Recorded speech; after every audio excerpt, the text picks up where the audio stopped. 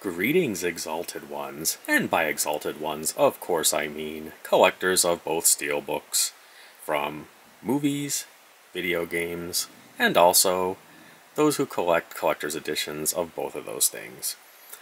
Today, we are going to be looking at the Fantasy Box Steelbook of Steelrising, which is a Souls-like game that I played through the whole thing.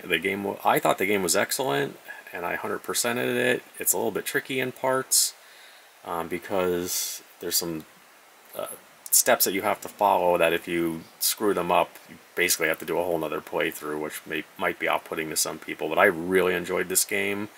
If you're a fan of Dark Souls, you should love this game. Before I get much more into that and we look at everything, if you could please like, subscribe, share, or comment on the video, that would be greatly appreciated and will help me to continue making content. So, like I said, there was no actual, as far as I know, official steelbook for this game, so I got one from a custom company called Fantasy Box. We'll take a look at that one in a second. Let's see what the Steelrising game itself looks like first. Take a look at that, and that's the front, spine, and the back. And again, like I said, if you enjoy Souls games, this would be right up your alley. It's fairly simple to play. To 100% it, you're going to have to follow a guide because there's some tricky parts